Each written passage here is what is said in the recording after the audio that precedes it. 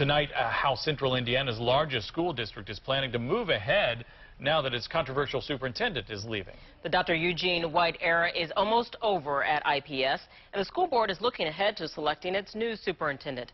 What are they hoping for, and how soon will a new superintendent be in place?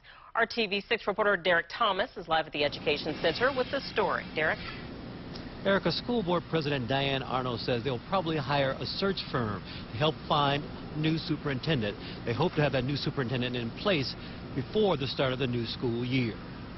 Anna Macia is picking up her first grade daughter from School 67. She is well aware of the fact that Dr. Eugene White is retiring and doesn't want the district to backtrack. Just keep improving what they have been doing in the past. I think Mr. White did a great job for IPS, and I would like to see somebody continue and better what has already been implemented.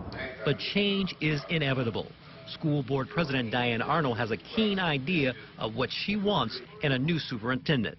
Someone who is collaborative, someone who really wants to look at how other districts have done, to hear other views, and to kind of take that into account as they're leading. No, we don't want to be a board that's going to micromanage a superintendent. We want someone who shares our vision.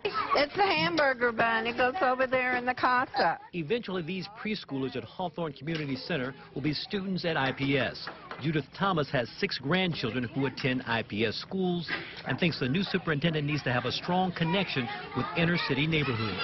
And attend neighborhood meetings so he could be more in touch with the wants and the needs of the parents, because most IPS children are right in the neighborhood. Finally, there are 2,200 IPS teachers. They will have to carry out the vision of the new superintendent.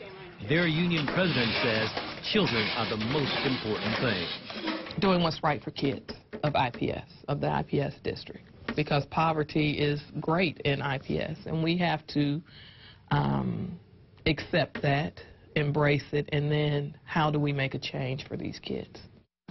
Now, Dr. White says he will remain on the job until April. Arnold says that they will begin looking for an interim superintendent almost immediately. Live from the Ed Center, Derek Thomas, RTV6.